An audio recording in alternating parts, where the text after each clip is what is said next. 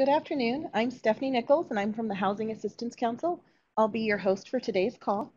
The Housing Assistance Council has been helping local organizations build affordable homes in rural America since 1971. For more information, visit HAC's website. Today's webinar, Financing Farm Labor Housing with USDA Section 514-516 funding, is part 2 of a 3-part series. The Housing Assistance Council is pleased to host this webinar sponsored by Tierra del Sol Housing Corporation and Community Resources and Housing Development Corporation through a grant agreement with USDA Rural Housing Services. This webinar, the second in a 3-part series, will provide information to help project sponsors complete the final application process required to close on the loan and/or grant with USDA Rural Housing Services. Information will be presented on finalizing development operating budgets, securing site control, compliance with environmental review requirements, assembling the development team of architects, engineers, and contractors to finalize plans and specifications, and completing the bid process to award contracts. The process for obtaining USDA approval for construction plans, the property management plan, and other RD requirements will be reviewed. Information will also be provided on layering other leverage funds in coordination with 514-516 funding and the requirements for completing loan closing process with USDA Rural Housing Services. Before getting started today, I just want to make you aware of 3 upcoming events. We have part 3 of this series on February 28th, which will deal with construction and lease up. There's a 502 packaging training in New Orleans in March, and early next week, we're going to launch registration for an American Indian Symposium in Rapid City that will take place in May. Additional information is also available on HAC's website, ruralhome.org. I'm pleased to introduce today's speakers. The first one is Jeannie Shaw. She's a nonprofit organizational management professional whose expertise has helped produce housing, community, and economic development projects throughout the United States. She has over 30 years of experience, and she uses a repertoire of skills to assist nonprofit organizations to build capacity. We also have Jo Teed. She has worked at Community Resources and Housing Development Corporation for the past 25 years, providing technical assistance to nonprofit developers under the 514-516 program. I'm going to hand the webinar over to Jo and Jeannie. So I'm going to be introducing Community Resources and Housing Development, just a background on this.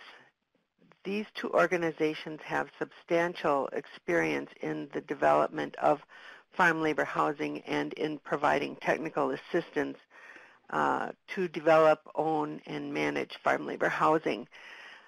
CRHDC has been serving farm workers since 1971 when they were established, and they have developed several different projects throughout Colorado and provided technical assistance in the western region since 2002.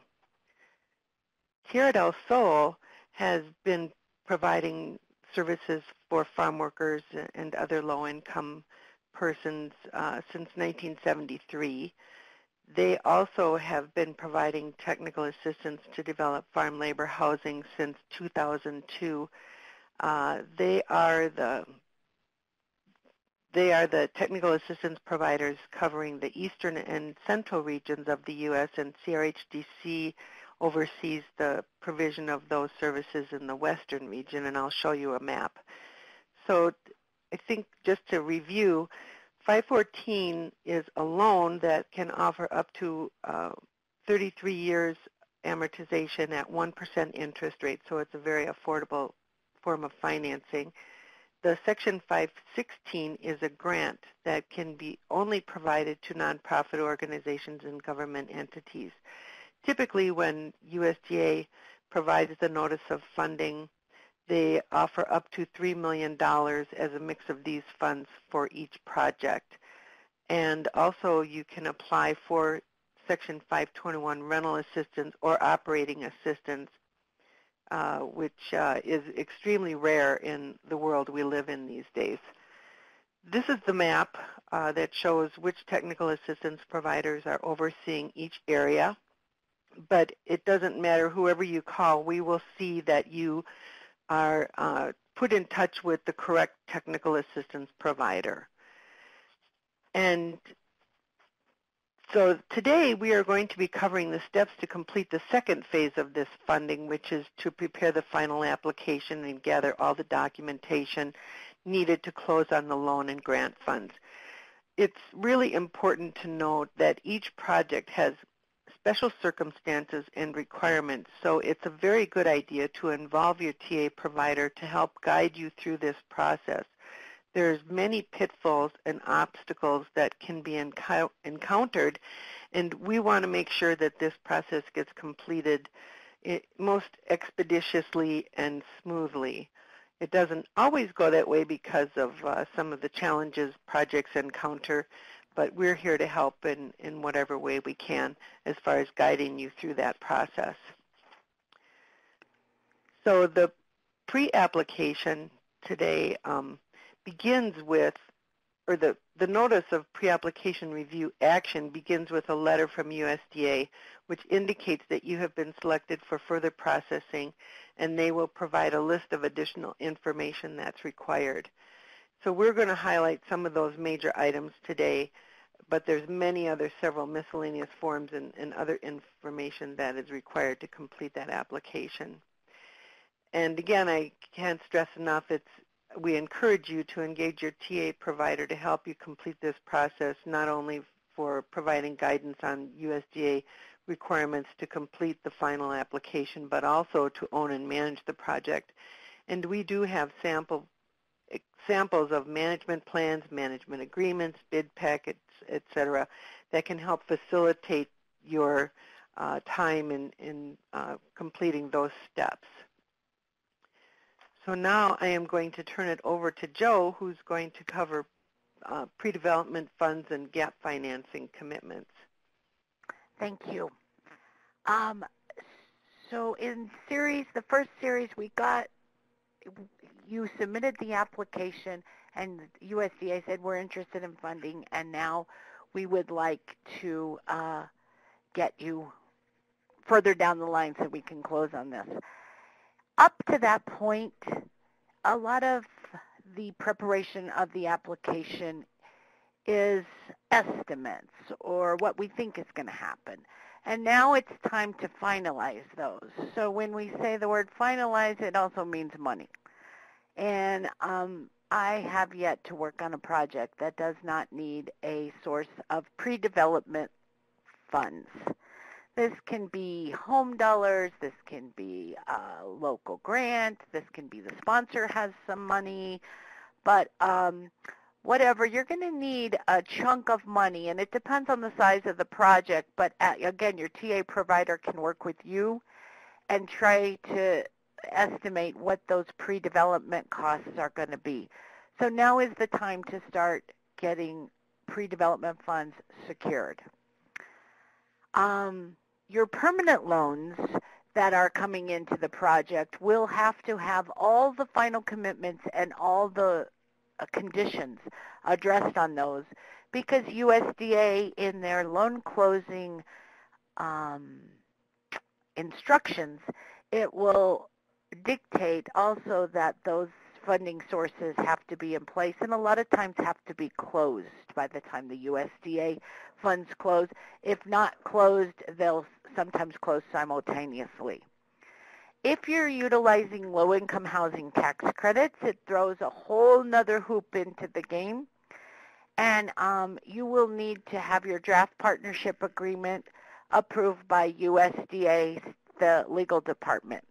Now, I want to say all through this that I'm going to talk about with you today, I say USDA approval or USDA legal, but you're going to have a multifamily loan officer that's assigned to you at USDA, and that person is going to become your best friend and your point of entry for USDA. So everything gets funneled through them. First thing you're going to want to do is obtain a copy of the title commitment, and this is from a local title company, and everything has handbooks and instructions for it, so again, your TA provider can help you with that. On a title commitment, there will be requirements that are necessary for everything to be done on those requirements so that the title company can provide the title insurance policy. This often involves a pretty detailed legal review of this information. So I've put a copy here of one that we had recently, and there was actually, I think, 6 more items on another page. But this can be quite a list of items that you need to collect and find out what they are. Some of these might need to be released. Some of them are just information gathering for USDA, but you're going to have to address every single one of these items, and this can take a while. So pull your title commitment, get a relationship with your local title company, because that is often who can host your closing when it comes time also. So in your initial submittal, you said this property is able to have multifamily zoning, and it's currently maybe in the process for being annexed into the city or something like that. Now is the time that you will need the confirmation that all of that you stated in the pre-app is now actually going to happen or has happened. So you will need to work closely with your local city, town, to show that the project is in fact zoned properly, the plans have been approved, your utility design has been approved, and you will also need confirmation that building permits will be available as soon as your contractor is selected and you close on the loan. Again, this is one slide. Seems like, okay, that's the cha-ching, knock it off, but this process can take months. So I would advise you to get started as quickly as possible on that. And the engineer and the architect work closely with the city or county to complete the process for obtaining the final approvals. They get the drawings together, they get the utility plans together, they work with the local public works department, and when they are done, there will be off-site requirements likely, maybe not, but there most could very well be off-site requirements, meaning there are requirements to get the utilities to the property or the roads, the streets, something, that are not on site. And I just want to make it clear to you that those are not funds. Those funds cannot be used. USDA funds cannot be used for those purposes. Okay, so any off-site costs, you're going to have a different source of funding for it. You will engage a qualifying firm, and I put in parentheses here, one that has experience with USDA and their regulations will save you a lot of headaches. You want to engage a qualified firm that conducts comprehensive needs assessments on properties. What this is, it is an assessment of what are going to be the financial needs of the property for the next 20 years. The cost of this needs assessment can be included in your pre-development cost and reimbursed at loan closing. This is an important document because it will estimate the amount of reserves that are needed from the project.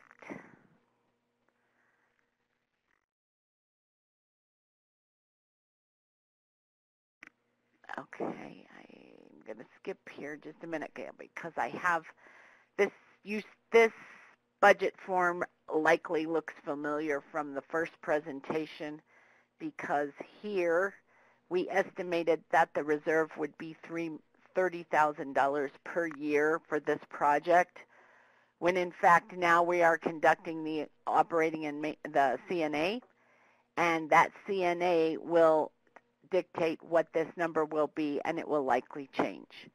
So this budget form that we used for the initial application is going to be revised more likely than not.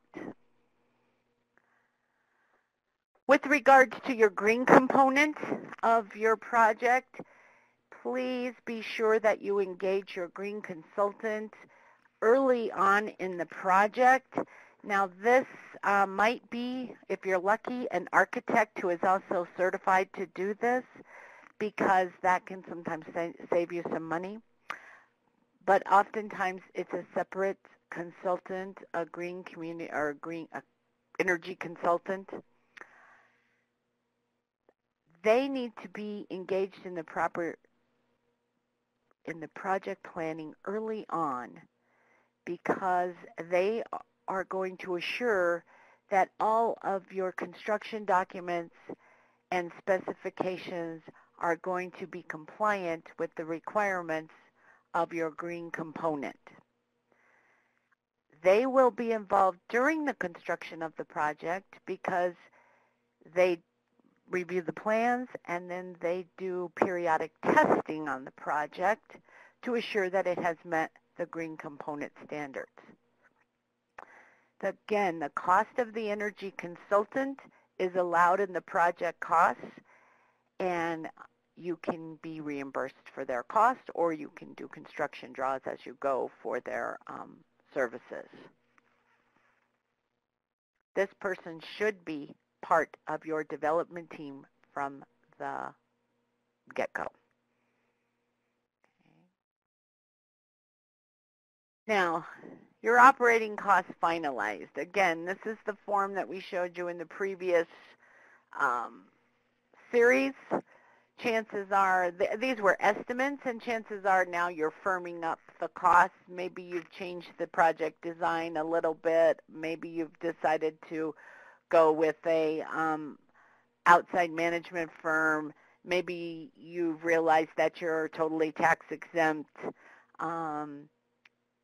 This budget will change and should change and be more accurate to what your actual project is going to be,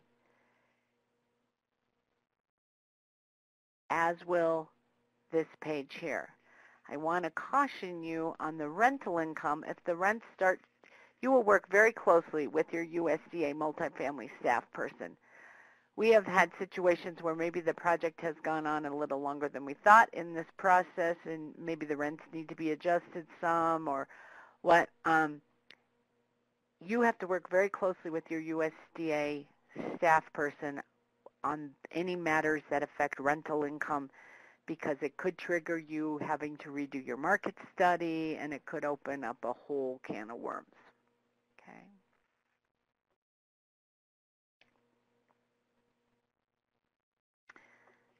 You will also need an ALTA survey of the property, and there is handbook guidance for that. Again, this cost can be reimbursed at closing. And an appraisal. The appraisal is ordered after the comprehensive needs assessment is done and you know how much your reserve is going to be. USDA issues something called a statement of work, and you can order the appraisal. You will pick the firm. I encourage you again to work with the USDA staff person, because they provide a lot of guidance on this appraisal, and you don't want your appraisal to get kicked back because it's not compliant. But you will select the appraisal company and you will pay for that. And there's several $1,000s that you will have to pay at this point to order the appraisal.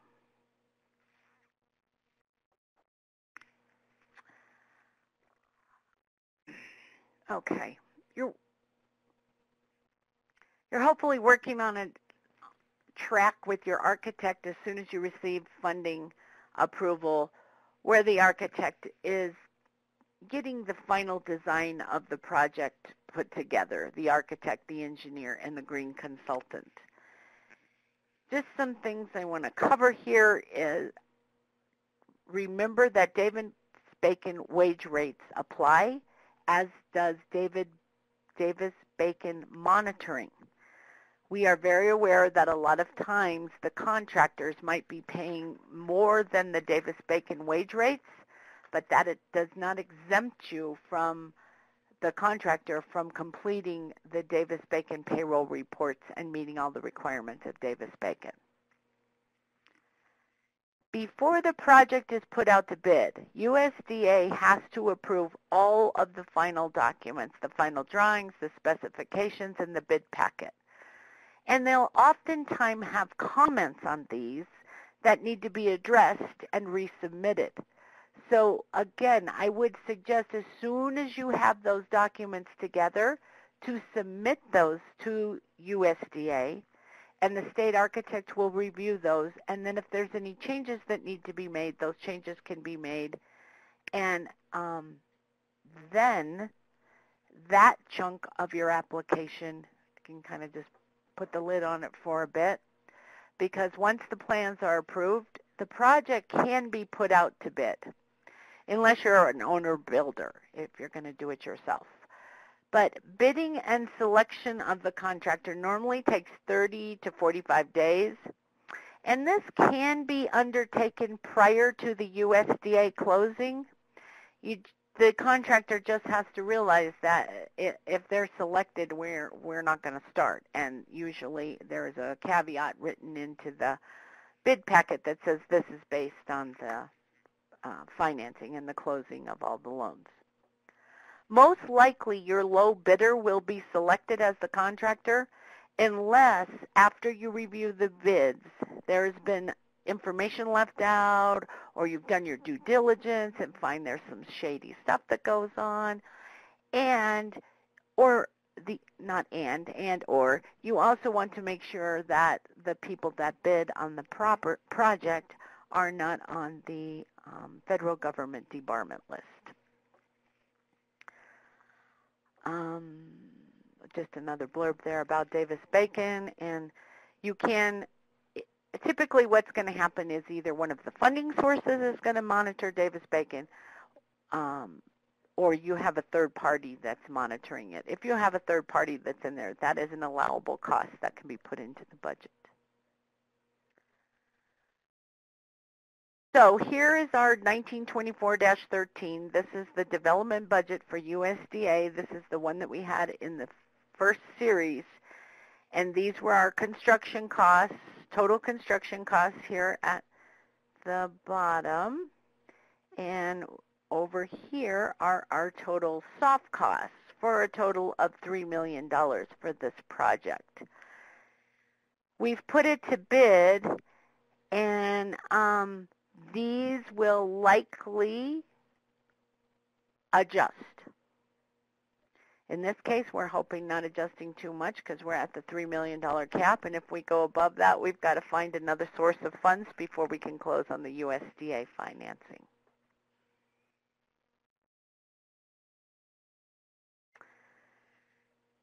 The contractor, remember the first time we submitted this was estimates. The second time, this last time around, when we're preparing for the final submittal, the contractor prepares this based on their bid. You insert the soft costs here,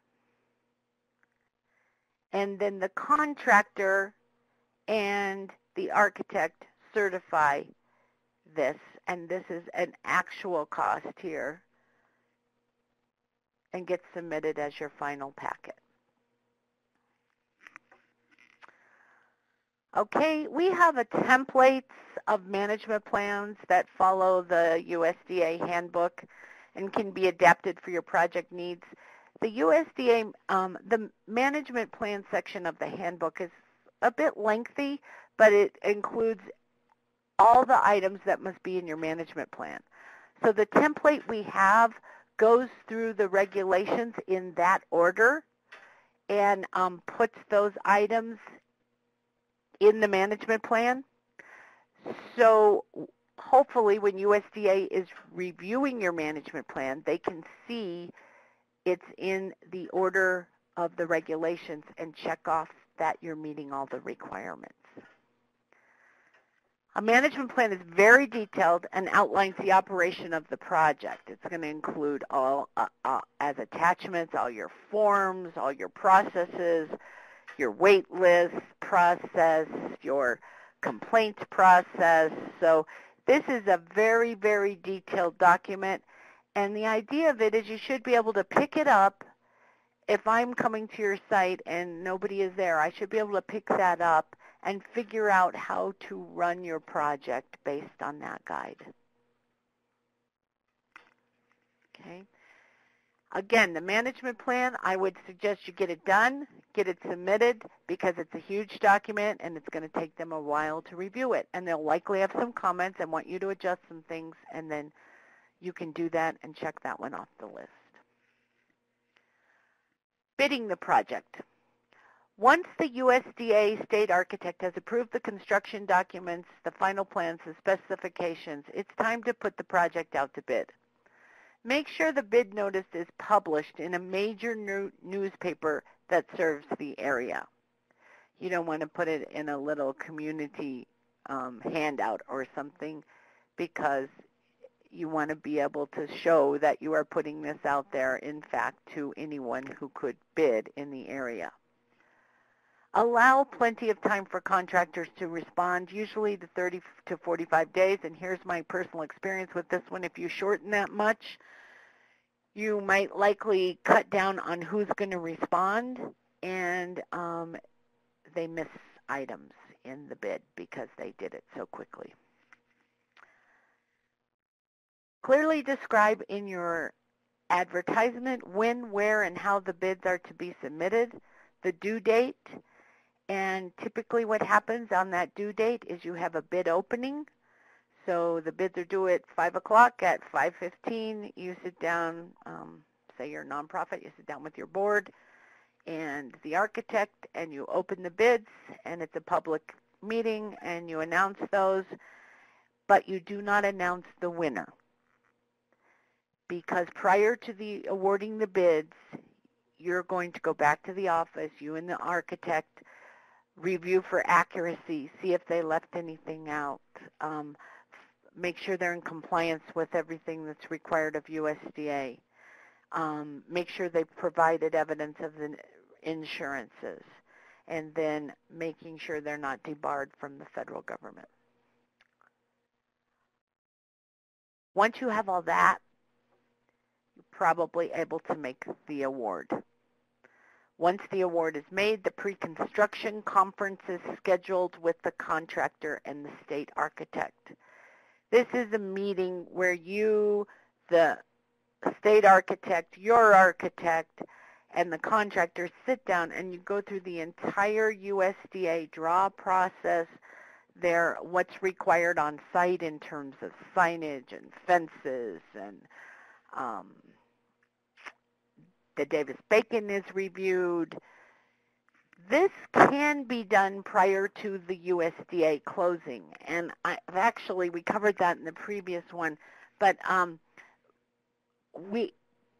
I have done projects where you hold this construction conference prior to the USDA closing, and the reason we did that is as soon as the USDA closing was done, the contractor wanted to start. So we had the closing at 10 o'clock in the morning, and the contractor wanted to put up the fence at 3 o'clock in the afternoon. Okay.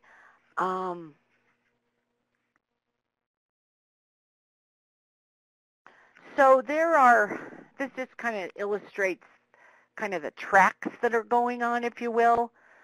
Over on the far left, we've got our final planning and zoning, getting our plans and specs done and getting them approved by the city and USDA, and the project goes out for bid opening.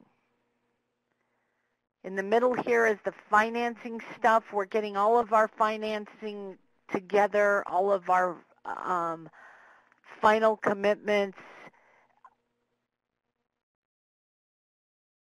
and making sure everything jives. When you have several multi-layers of funding, it can sometimes be a trick to make sure that everybody is going to be okay with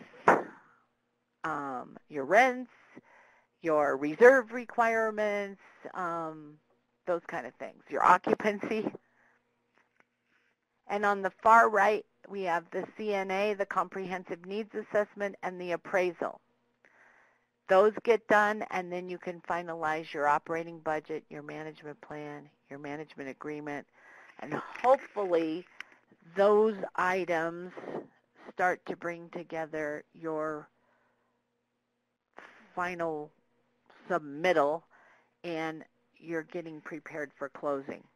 I will tell you, if you're working closely with your USDA staff person, a lot of times, say you have the management plan done, you can ask them, can I go ahead and submit that to you? The final plans and specs, most of the time the state architect wants to look at those, so those can be submitted. So it's not, so to speak, a big packet of a final submittal oftentimes that you're submitting. It's kind of a figure of speech that we're getting to for the final loan closing.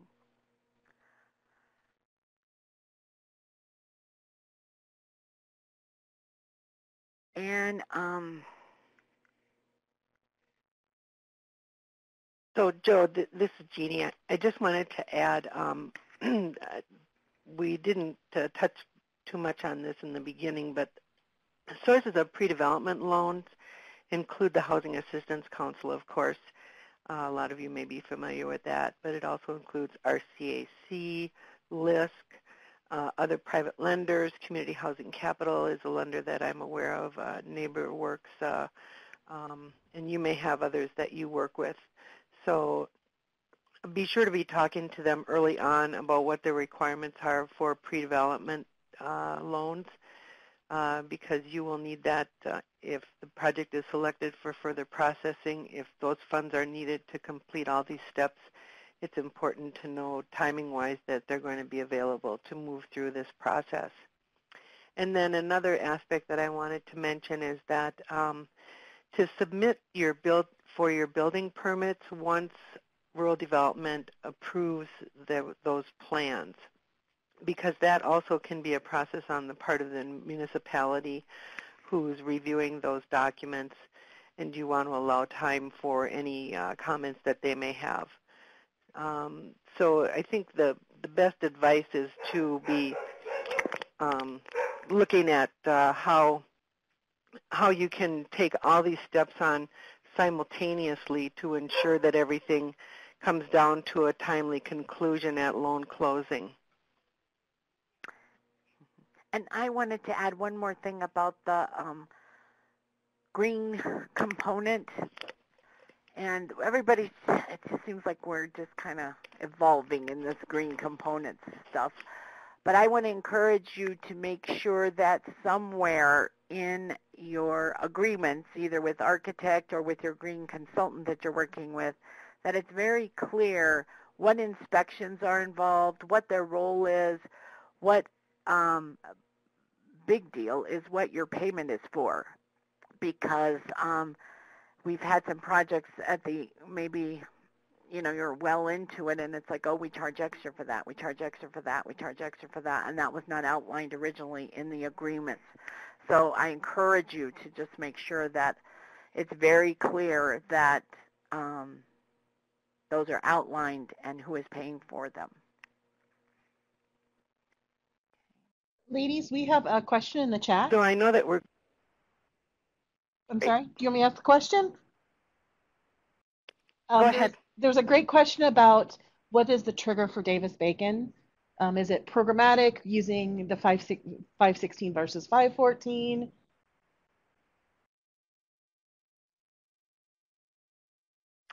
Okay, I'm probably going to have to defer to somebody who's a USDA person here. I have never worked on one that did not include loan and grant. So it was, so I don't know the accurate answer to that. Okay, well, we'll re-ask that here in a second. The 25 years. Open it up. Okay, all right. Should I open up the phone lines? Are we ready for questions? Well, speaking of open it up, yeah, let's open it up. If are you good with that, Jeannie? Yes. Okay. Okay, so working. Take just a second.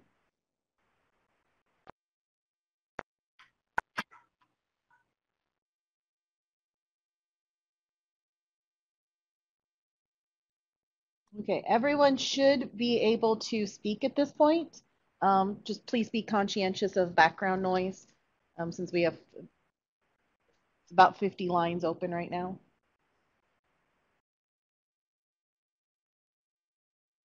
So can someone from USDA answer Lauren Nichols' question?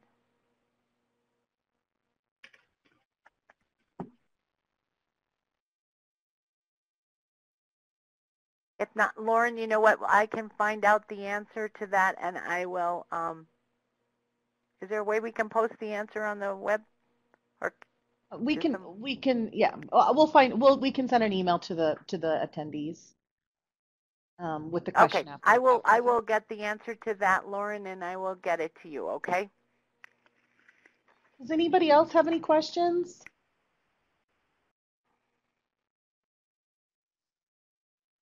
Okay. Oh, we're getting one typing in. I just wanted to add. This is Jeannie again, that Joe's comment about she's not experienced a project that didn't have loan funds, and that's very true. RD, because of the ability to provide rental assistance, definitely tries to minimize the amount of grant funds that are committed to a project. So typically, it would be extremely rare to find a project that had 100% grant funds. So.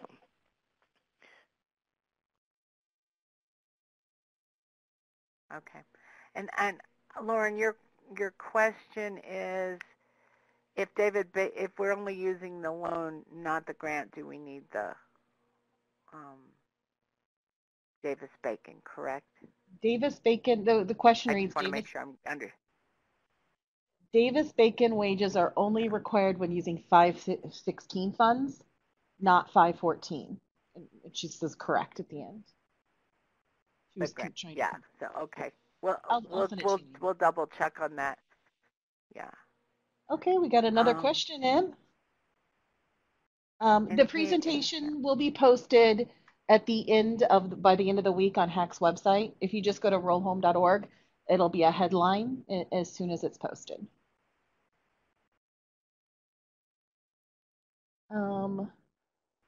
Okay, Melissa Douglas, Marissa, I'll follow up with you directly about your registration.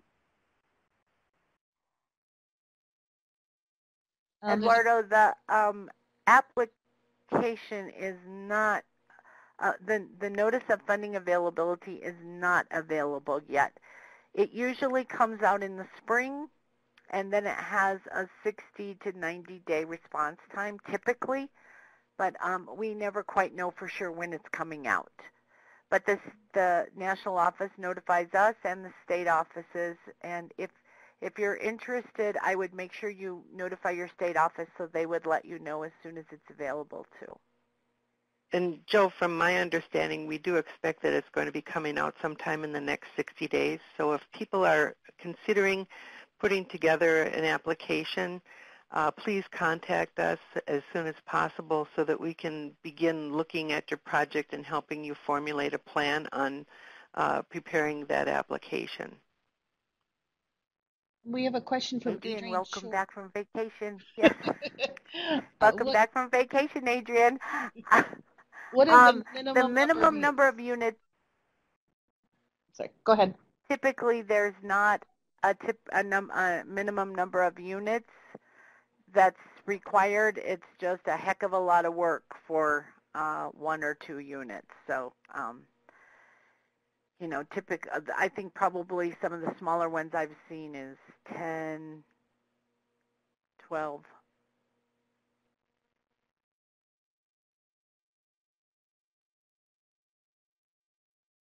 We're still accepting questions verbally. Most of the time that's, and I was just going to add to what Joe was saying, most of the time the number of units is going to be driven by the market study.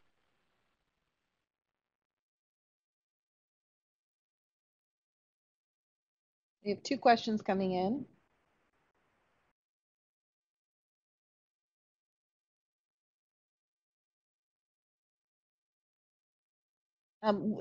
We'll send it out via an email.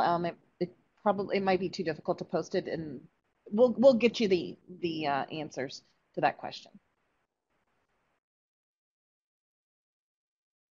We did get Do you, there is a response to the Davis-Bacon question, if you ladies want to read it, talk about it.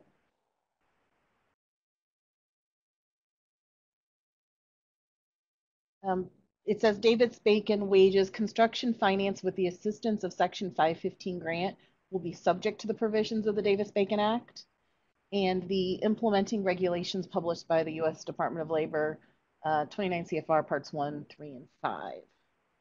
So it doesn't speak to 514. Which is the loan. So, yeah. So if your project is 100% loan funded, Davis-Bacon typically doesn't apply to instances where it's loan financing. But when you have grant funds involved, you are definitely looking at Davis-Bacon wage rate requirements. Thank you for posting Thank you for that, Faith.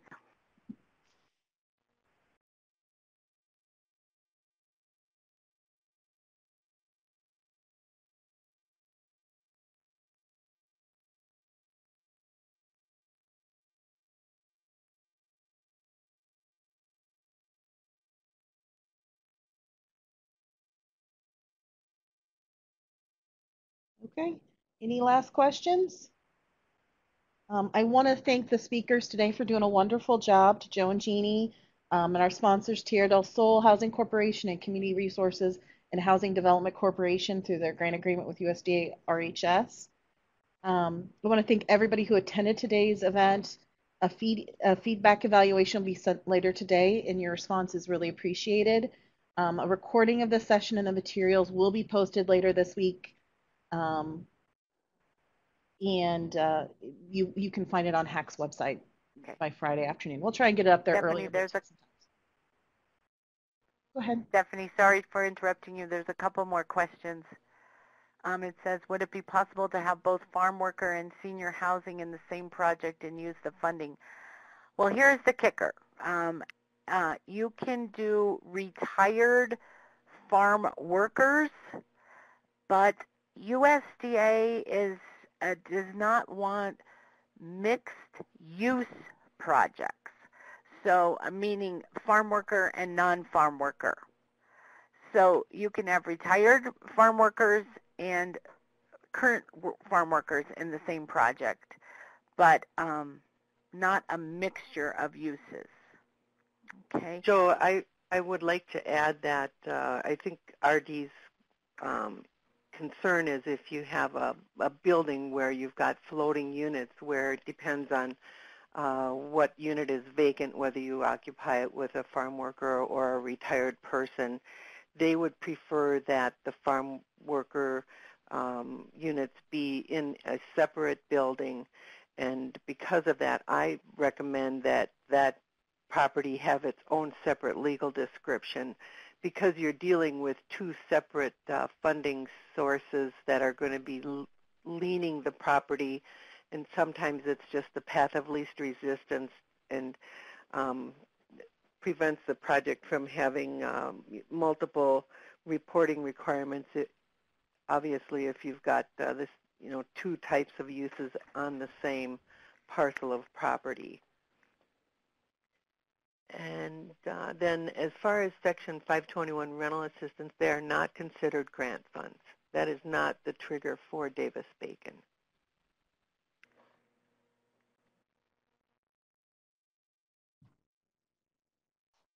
And I see we have another question. Anselmo says.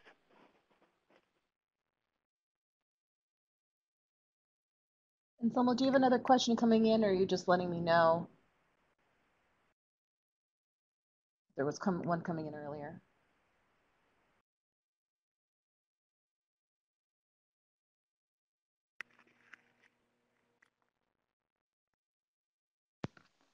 Yeah, but the verbiage, like you said. See, you're the message. You're speaking.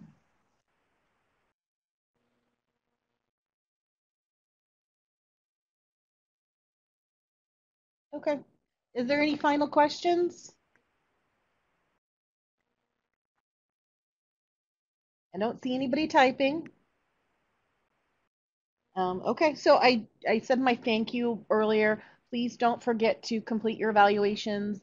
We will get those materials up for you as soon as we can. Thank you so much, everybody, and have a wonderful And day. Stephanie, I just wanted to add that the third webinar in this series will be focused on the construction and lease-up processes after you close on your financing. So please be sure to join us. And thank you for your time today. See you all in 2 weeks. Bye-bye.